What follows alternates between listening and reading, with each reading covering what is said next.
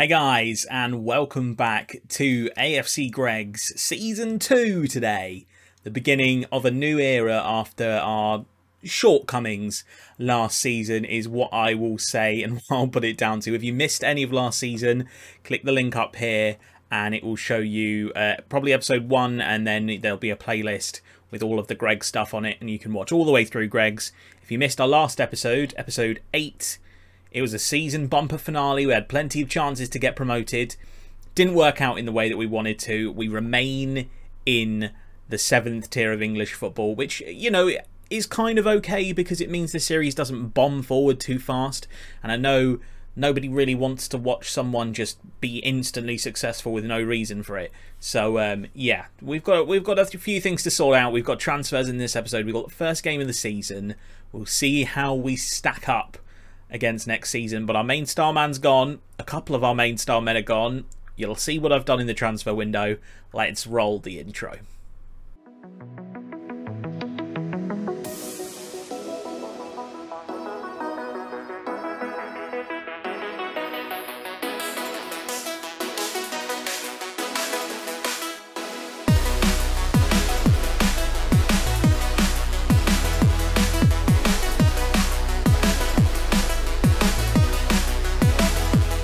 So, it's not been the best summer. I'm not really sure how to judge my team so far.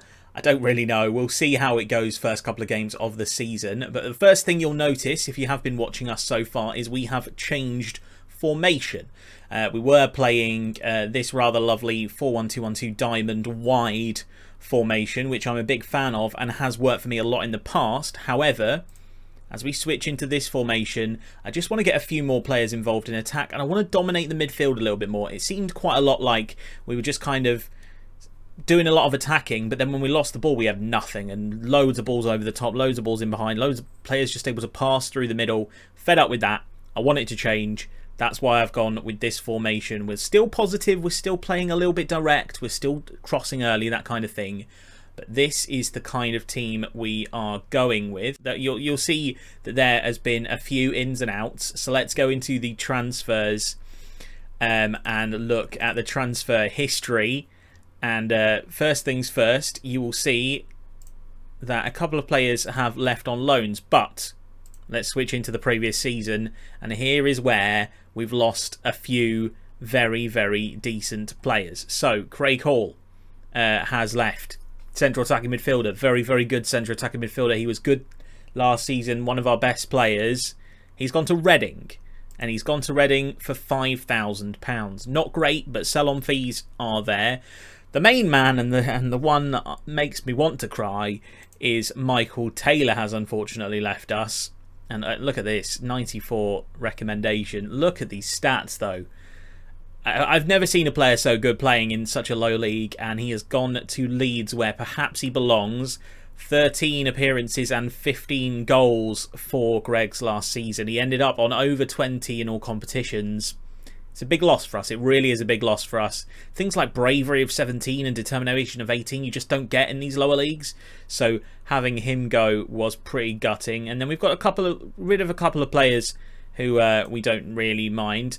Stuart Dalrymple is another one that I'm really gutted about. 10k for him. Again, lots of sell-on fees. Goalkeeper was decent when he came in. He's not unbelievable. He is replaceable, I think. Whereas I think some of the other two might be a little bit more difficult. And Pritchard as well, right midfielder. I converted him to a right mid because his stats were not of the striker that he wanted to be, with 7 finishing, 7 composure, that kind of thing. 7 first touch. Wasn't into that. Would have rather have his pace on the wing and get his crossing up. Didn't really get his crossing up, to be honest. But yeah, he has now gone to Blackburn Rovers. So they've all gone to the Championship. In fact, I think maybe Taylor's gone to the Premier League. Are Leeds still in the Premier League? Leeds, are they still in the Premier League? They are. They are still in the Premier League. So he is a Premier League man. I wonder if we can... I haven't tried this yet. Perhaps we can loan him. He's 16, probably not. No, yeah, okay. We've lost a load of players, but we also have brought a few in. So back to the transfer history. Let's flick over to this view where you've seen we have brought in 7 players there, and then all of the players down here. Bale as well, who we brought in one game before the playoffs, and he played a couple of the playoff games. He's pretty damn good in the centre of midfield. I imagine he'll play a big role for us this season. So on here, we have Jamie Nash. Jamie Nash is a striker. We have loaned him from Wrexham. 13 finishing, 14 acceleration, 14 pace, good first touch, good heading. He's going to be a backup, really. He's not perfect. He's a young striker. Perhaps it will be an okay signing for us. Probably not, though. Blakeman, however, very good signing. Left back, very rounded stats across the board. Like to see his stats. 5'11", you know, decent acceleration and pace for this level. Very good corners, very good crossing. He can play further forward as well, which is good. We've got Claxton on the other side. Very similar player, to be totally honest. A little bit shorter, a little bit faster, but all of his other stats are very similar. Can't quite take as many set pieces, but he is going to be playing that right back role. Fitzsimmons is a goalkeeper. We needed a new goalkeeper. We've brought one in who I think is a very good goalkeeper. He looks like he's very rounded in the stats. He was better than Dalrymple on a lot of his stats. He's also got really good pace and acceleration, so we'll play him in that sweeper keeper role, which I think he will benefit from if I put him on sweeper keeper support layer. Look at this acceleration and agility. Those are good stats. We'll see how he does. Then we also have Sean Reed, who is another central midfielder. Now that I'm playing centre midfielders, I needed to bring a few in. Again, very rounded, but 6'4". I like that. I like a tall midfielder who's going to be a bit of a boss man in the midfield. Good to see, good teamwork, good work rate, good positioning, good vision, all of that kind of thing. Love to see it. LeBron Mbeka, again, central attacking midfielder, but I'll probably play him more like in the midfield as a Mazzala. He's a good Mazzala. I'm looking to play 2 Mazzalas this season. Interesting, but I want them to feed out and just overload those wings. The wings are going to get overloaded, then we're going to bomb balls in for a Yinsan. That is going to be my tactic for this season. Malas off the bench. Because we haven't been able to secure a striker. Brad Jackson as well on the right wing to bring a little bit more depth to the right side. He is very good. 13 crosses, 14 acceleration, 14 pace, decent passing, decent technique, good off the ball, good flair. I like the look of Brad Jackson. He's been doing well in pre-season as well. So those are the real changes that we have. We've also had a couple of players come back from loan better than they were when they left. So Tom Lycett, for example, we signed him and then immediately loaned him out last season. I imagine he'll probably get a lot more game time this year. He is pretty good. I understand you can't see his stats because they're behind my head, but there you go, there they are. So 6'4" with 10 strength, 10 stamina, 10 pace, natural fitness 12 on the jumping reach, 11 balance, 11 agility, and 10 acceleration. Those are the kind of stats in this league, in that position, that will do you well. And he can, you know, he can position himself. He can't pass yet. I'd like him to be able to pass a bit more of a no-nonsense centre-back. He will certainly be the backup this season, although Cammy Cummings, great name, is beginning to do a similar thing. He's just not quite as quick. He's 16 though. He's got a lot more development to do. His passing is slightly better. 8 passing, you know, decent positioning. Needs to improve his positioning, I'd say. Really good tackling, good work rate.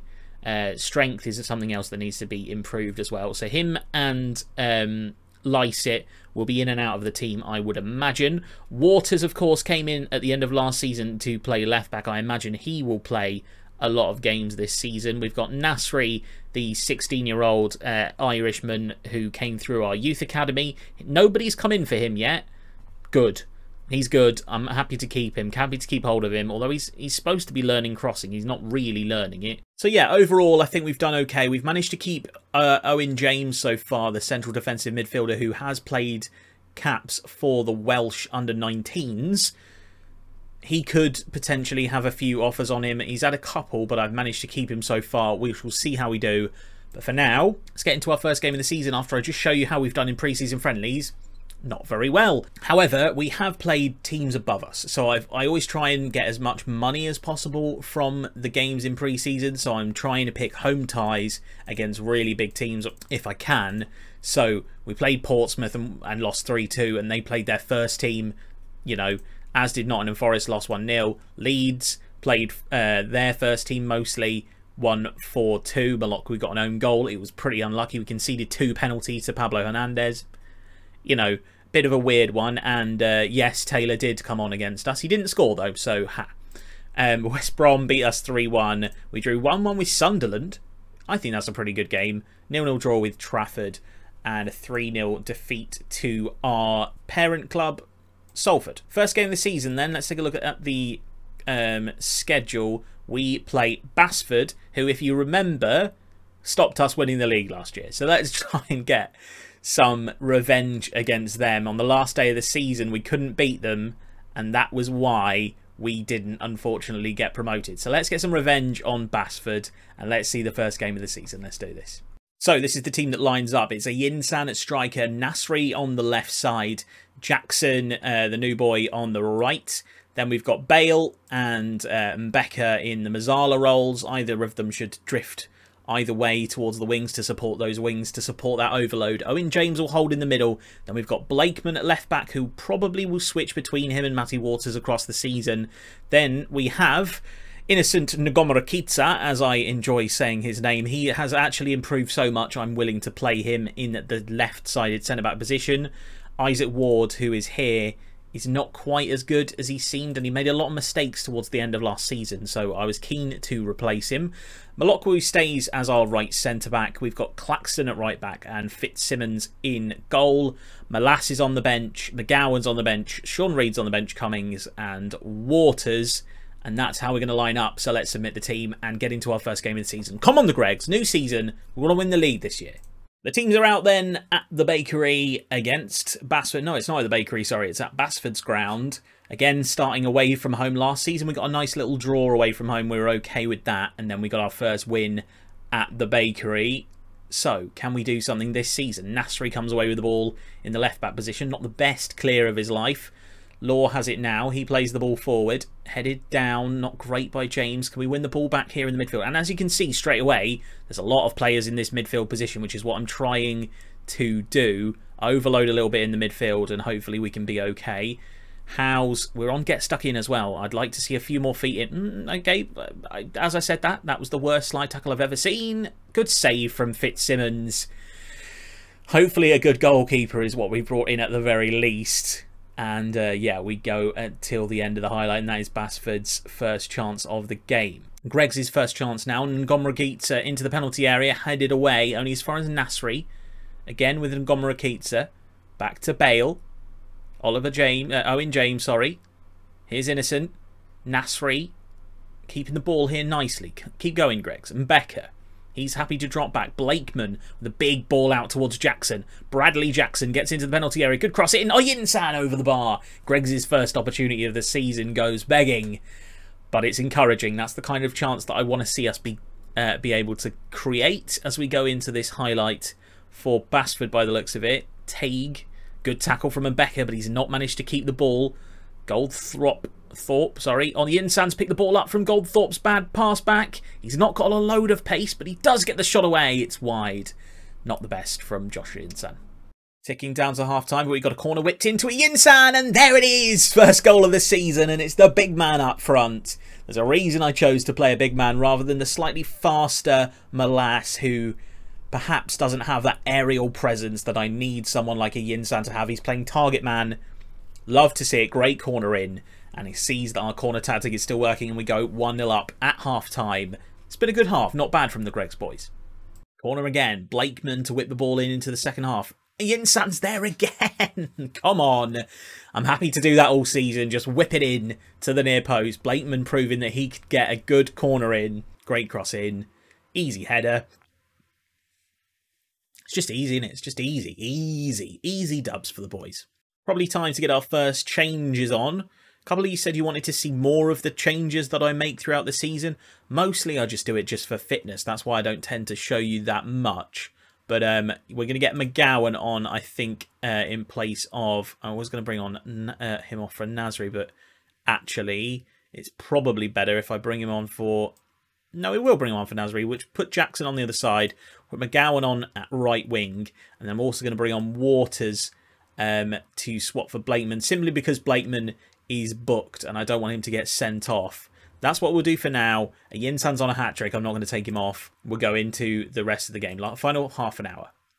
Throw in then for Waters. He throws it in nicely to Jackson. Back to Waters on this wing. Can he get a ball into the penalty area? Probably going to have to beat a man. He does do, though. Oyinsan is there, and he probably should have his hat-trick. He doesn't. And Greg's is still 2-0 up with 15 minutes to go.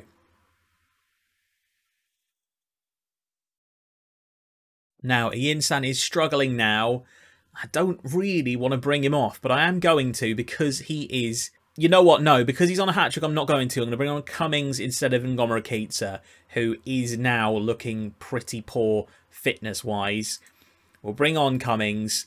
We'll keep Ian-san out there. Maybe he can get a goal. And if he needs to rest a little bit in the week, we can play Malas. They're both very good strikers. We should be okay. Throw in then for Waters. Throws it into Bale. Flicked onto Ian-san. Can he turn? Gets it back to Waters. Into the penalty area. Ian-san's there. And there he is. And that's why we kept him on. To get his hat-trick. Confidence boost at the start of the season. It's his 50th league goal of his career. Not for us, obviously, of his entire career. But a lovely little goal. Flicked onto Ian-san. He was sensible enough to play it back out. And Waters just dinked it back in. Lovely little half volley. Goalie probably should have done better, but we're not going to say anything about that. Yes. 3-0 in the game. And we're not done yet. Fitzsimmons goes long in search of McGowan. McGowan gets the ball on the right-hand side. What can he do with it here? Great ball in. Oh, just a little bit too early for my liking. Really poor kick, though, from Ren, the goalkeeper. Malokwu dinks it over to Yin-san. Flicked onto McGowan. He's got past his man. What can McGowan do here? Great finish from the 16-year-old Scotsman. And it's another goal for Gregson. We're winning 4-0 away from home on the first game of the season. It bodes pretty well considering we've lost some really major players. Great flick on. McGowan, good touch past his man. Just shoots nice and early. That seems to fool goalkeepers in this league. And he was down on one leg but couldn't make the save. And it's 4-0. Ticking to the end of the full-time whistle. No more highlights. It's a 4-0 victory. Very good start to the season. I'm very happy with that. And as you can see, there are a couple of good performances from a couple of our new guys there. Blakeman put in 2 really good corners for a Yin-san. McGowan, who's not really featured for the team so far as a right winger. He's come in and done very well. Bradley didn't have too bad of a game. Bradley Jackson, sorry. Yeah, it's been a pretty good performance all round, I'd say. Fitzsimmons as well. 7.4 match rating on his first game. You can't argue with that. It's been a good performance from the boys. They've bedded in nicely. Hopefully, we can kick on from here. That is going to be the end of this episode for this week. Just the one game this episode, simply because of all the transfer malarkey and discussions at the start where we're talking about the new team. Hopefully, it's been a good, enjoyable episode for you to watch. If you did enjoy this episode, please subscribe. I'd much appreciate it. Trying to get as many subscribers as possible before the end of the year. We hit 25 last week, which... that's a big milestone for me. I was really happy with that because we'd kind of lingered around, 10-15 mark for a long time because, when you start a YouTube channel, some of your friends subscribe, some of your family subscribe if they have an account on YouTube or whatever. And then, you have to pick up people from elsewhere. So I'm really, really grateful for those that have subscribed in the last week. If you enjoyed it, please leave a like, leave a comment if you enjoyed as well. Who's going to be the star man of this season? That's what I wanted you to comment in the description. Very easy to say a Yin-san at this stage with that beautiful hat-trick in that game. But I think there's some good players in this team. I think a couple have gone a little bit under the radar. I think perhaps our left wingers and right wingers might get a little bit more this season. Should be a good one. Really should be a good one. I'll bring you back in about a month. Then we'll have a double game special about a month into the season. You can kind of evaluate where we are. I can see who are my star men, and I can tell you if there are any more transfers. Hopefully none of our big guys go, but we'll see. Thank you very much for watching. Please check out all my socials and my Twitch, which is in the description. Twitch.tv/the_steak_bake. Stream at least 3 times a week. Continuing to stream throughout this year as many times as I can. Thank you very much for watching, and I'll see you in the next one. Goodbye, and remember, be kind to one another. See you later.